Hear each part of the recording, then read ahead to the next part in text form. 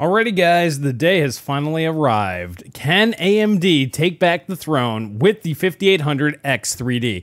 Is this fast enough to catch up to the Alder Lake CPUs? If you guys haven't seen the previous video, in there, Alder Lake absolutely murders stock Zen 3. It's significantly faster to the tune of up to 55%, 6-core versus 6-core. So that is absolutely staggering. So I was very curious. I was like, all right, can the X3D really make up for it? So that's what we're going to be taking a look at here today. Who's the best? Were the reviews right? Or were they misleading? Maybe this isn't as fast as everybody thinks it is because they don't test CPUs properly. So that's what we're going to be checking out today. The absolute maximum CPU limited gaming tests on Alder Lake versus 5800X 3D. Alrighty guys, we're just going to jump right on into it. If you're unfamiliar with the way the benchmark suite is going, I do have links to previous videos down below, as well as all the test specs and everything, if you're interested in checking those out in the video description. So alrighty guys, let's go ahead and just jump right into those benchmarks, as the conclusion is going to be quite long on this one as we're wrapping up this series. So kicking things off with Borderlands 3, we have the stock 5800X 3D with 3200 C16 memory, same as the rest of the test suite, coming in at 239 FPS on average and 164 on the 1% lows. With tuned memory up to 3733 C14, that bumps us up a little bit, up to 243 FPS on average and 174 on the 1% low. So that's a decent increase, but not major. And you're going to notice that throughout all the tests that the extra RAM, or the lower latency RAM, does help a little bit, but it's not a big deal. So in this particular test, we see a commanding lead over the Alder Lake CPUs. The 12700K overclock comes in at 221 FPS on average and 157 on the 1% low.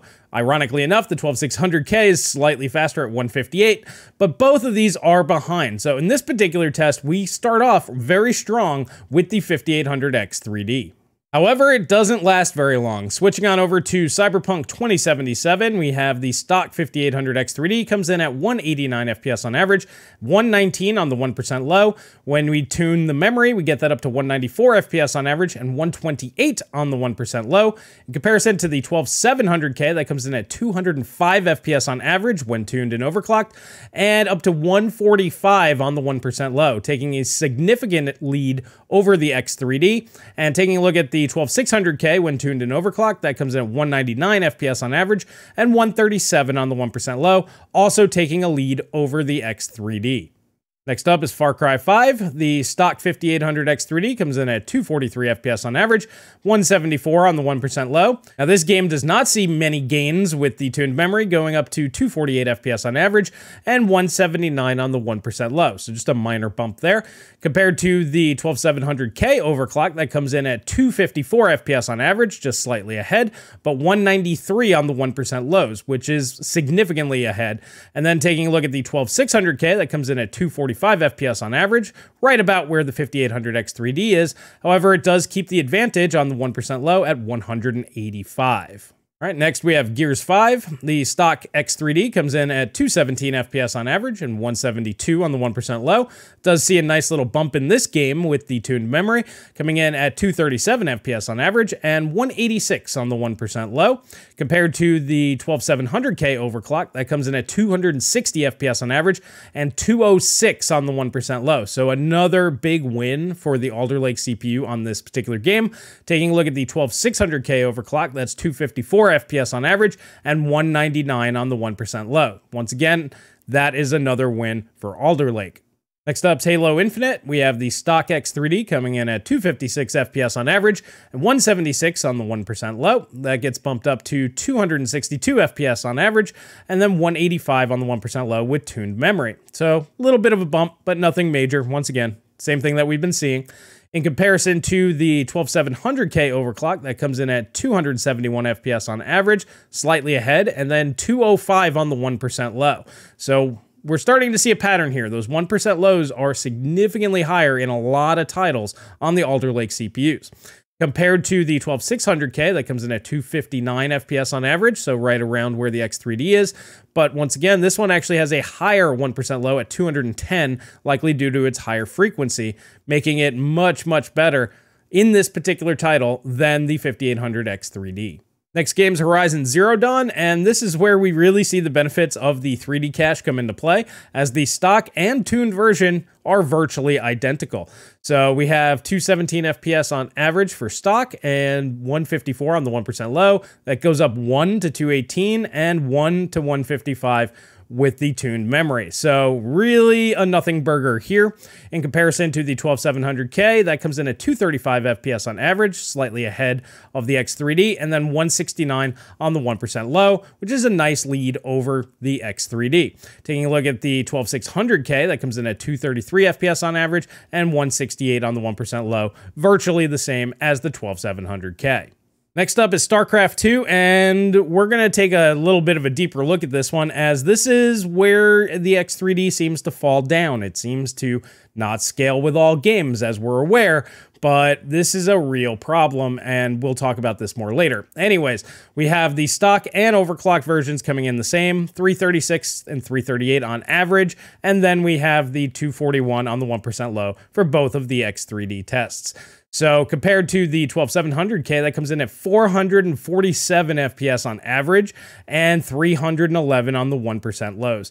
So in this particular title, the Alder Lake CPUs are just miles ahead. Now, if we take a look at this 241 1% low on the X3D, it's identical to a tuned and overclocked 5600. So in this game, the extra cache does virtually nothing. Now, you don't need to tune memory like you do on the stock Zen 3 systems, but if you do have some Samsung B-Die, in this particular game, a generic cheapo Zen 3 will match the 5800 X3D. All right, next up is Shadow of the Tomb Raider. The stock 5800 X3D comes in at 237 FPS on average, 162 on the 1% low. With the tuned memory, that comes in at 240 FPS on average and 167 on the 1% low. Now, this is another game where the X3D does very, very well and actually takes the lead.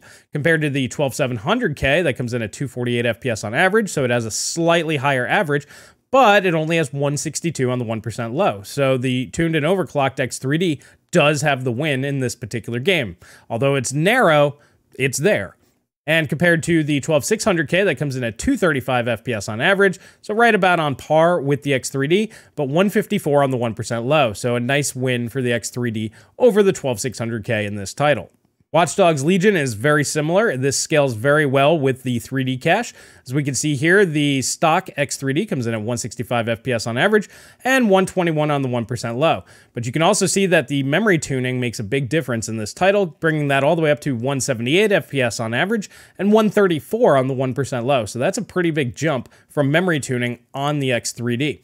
And that actually allows for a win over the 2700K, which comes in with 168 FPS on average and 132 on the 1% low. So it's a margin of error win, but it's still a win nonetheless.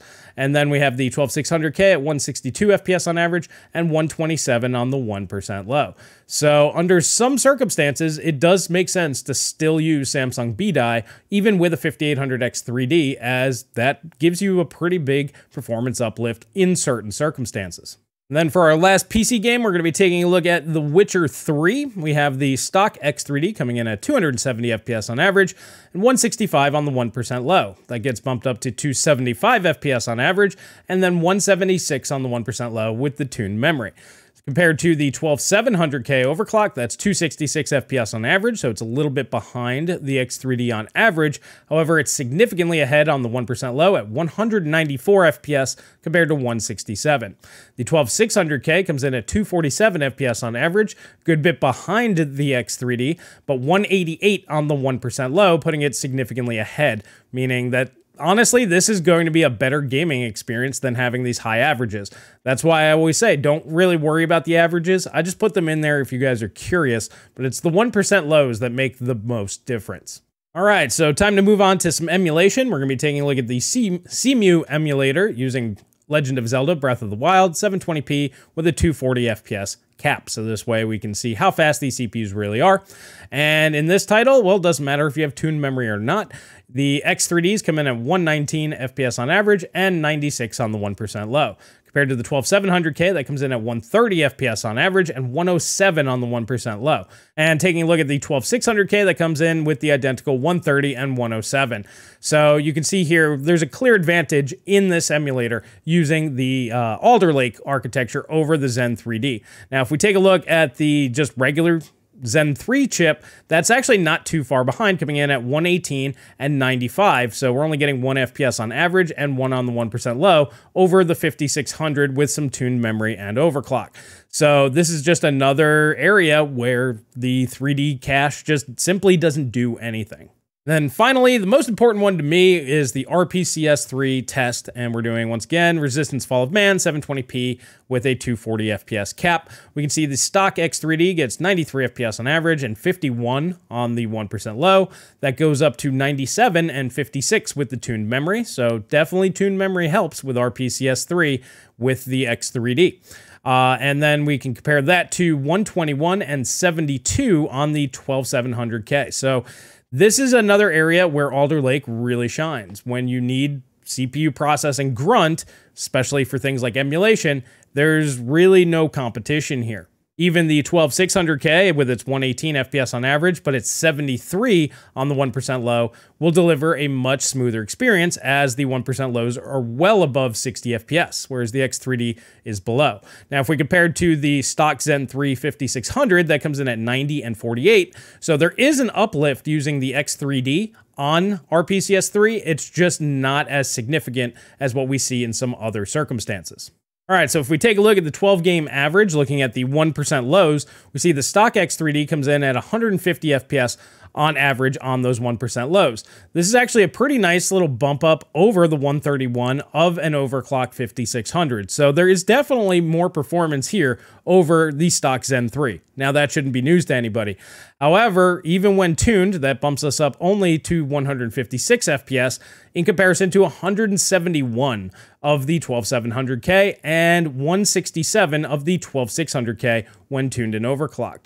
So starting with the good news first for AMD, if we're looking at stock versus stock, we have a 4.2% advantage over the 12700K. It's not a big advantage, but it's definitely there. Now, compared to the 12600K, stock versus stock, the 5800 X3D does have a nice 11% lead over that. So that's definitely a win, and this is definitely the area where the X3D shines, is stock versus stock. However, once we start looking at overclocked and tuned numbers, we can see the 2700K has a 9.6% lead over the tuned 5800 X3D, so about 10% faster. And even the 12600K, because it gains a massive uplift when tuned and overclocked, even that is 7.1% faster than the tuned and overclocked 5800 X3D. And then when compared to the Ryzen 5600 when tuned and overclocked, we do see a 19.1% uplift when tuned and overclocked on the X3D. So that's actually a bit better than what AMD claimed. They claimed a 15% gain. We're showing a 19.1% gain. So actually even better than what AMD claimed. Now hold on to that number, 19.1, just say 20%, 20% more. When we take a look at the cost of the platform and see if it makes any sort of sense. So if we take a look at the 5800 X3D, we're just gonna look at the overclock numbers because it's only $20 more. And honestly, I think you guys would agree at this point in time I've demonstrated it's worth the 20 bucks to get the Samsung B-Die. Anyways, the 5800 X3D is the most expensive platform tested, even with the cheaper motherboard, because the CPUs are so high, coming in at $610. This isn't too far ahead of the 12700K, which comes in at $595, so they're basically the same cost. The big difference is the 12700K is faster and still technically cheaper.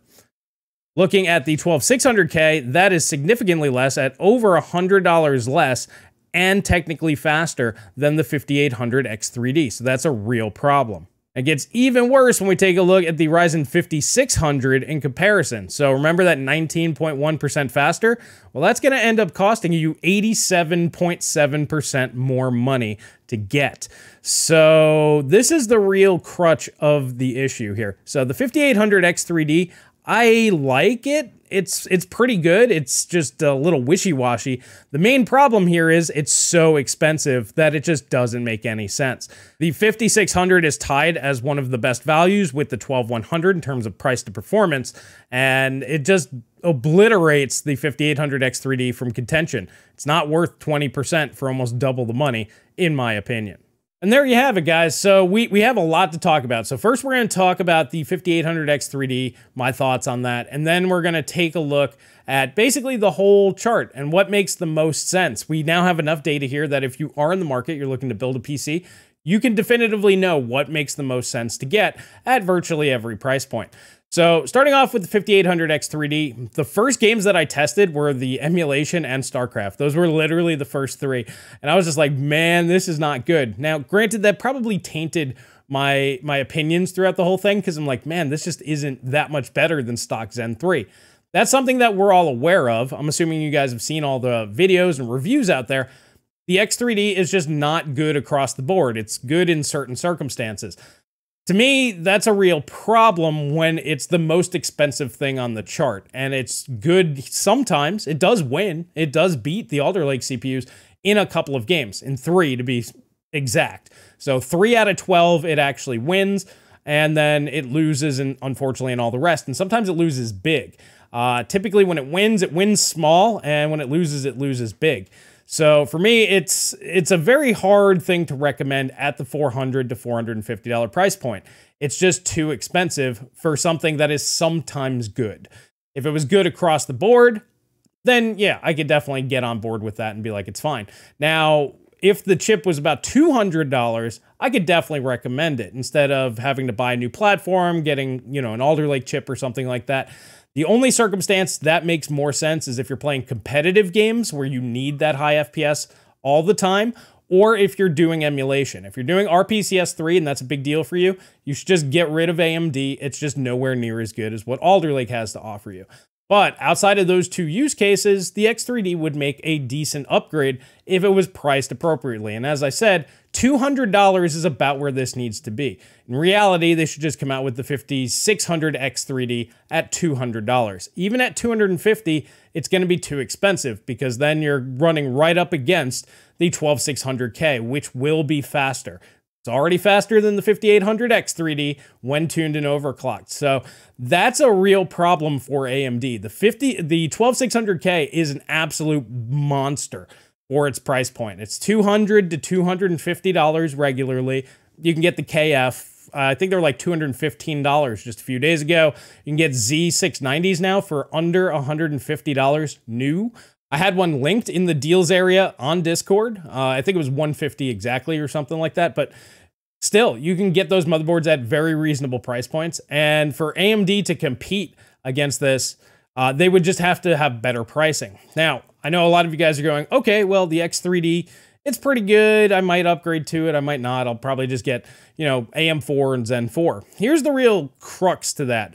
Zen 4 will likely be better than the X3D because it'll be more consistent across the board, which will raise its overall average percentage. So instead of being, let's say, plus 19% over Zen 3, maybe plus 23, 25%, somewhere in that range. I could definitely see that happening. I could see that being much better for things like RPCS 3 and all the areas that I have issues with the X3D. But overall, I still don't really see how Zen 4 is going to overtake Alder Lake. Alder Lake is just so powerful that if you're looking for a monster CPU, if you need that high-end performance, the 12600K is unquestionably the best priced performance CPU that there is out there if you need that high-end performance. Now, if you're looking for something more budget-friendly that will play games, get like 144 FPS on average in most titles, then something like a Ryzen 5600 at $150 is a good way to go, or the i3-12100 for about $99 is the way to go. So in my opinion, those are really the only three CPUs that make sense if you are interested in value. The 12600K will get you that high-end performance at a very reasonable price point, much cheaper than what you can get with AMD's 5800X3D, and you can also get great performance from both AMD's 5600 and the 12100 if you're trying to squeeze the most value out of every dollar. So in my opinion, that's what we found out. Those are really the only three CPUs that are really worth mentioning. On the super high end, obviously there's always diminishing returns. My real issue with the X3D is the fact that it's really good sometimes, but it's just really not good in others. And to be paying such a large premium for that just doesn't make any sense to me. So I would not recommend it at the current price points. Like I said, about $200 makes some sense. So if AMD does a mega discount or something, or comes out with a 5600 X3D, and you don't want to move over to like an AM5 or an LGA 1700 platform, yeah, go ahead. And then it would make sense. I'd say about $200. The level of performance that you're getting is good. But for right now, I would not be recommending anybody spend premium money for a subpar product. It is not the fastest. It's not even close to the fastest. It's not consistent. Don't be paying big time money for it. It's just like I don't recommend anybody buying a 12900K either. You're much better off with the 12700K. But were the results what you were thinking? Good in some games, not so good in others. Were you expecting Alder Lake to pretty much win across the board? It did lose here and there, but it wins 9 out of 12. So I would definitely say that it is the superior architecture compared to the X3D. And honestly, I think AMD's got a lot of work ahead of them. To me, it's pretty obvious that Alder Lake was kind of out of the blue. People didn't really recognize how fast it was because they didn't tune them properly to see the max performance. But when you do, you notice that it's about 2 generations ahead of Zen 3. Do you really think that AMD is going to catch up to that with Zen 4? I think that they'll get real close to Alder Lake. I don't honestly think that AMD is going to beat this. It'll get real close.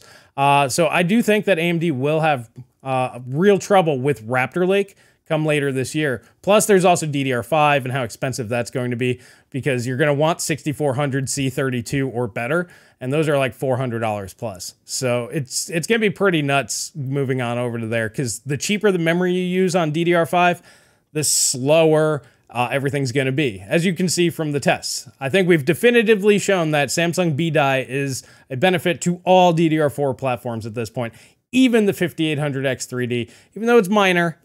I'd say it's worth the extra 20 bucks. But alrighty, guys, those are just my thoughts. I'm interested to hear your thoughts on this. What are your take on the outcomes here? Were you expecting Intel to be that dominating? Were you expecting the X3D to catch up as well as it did?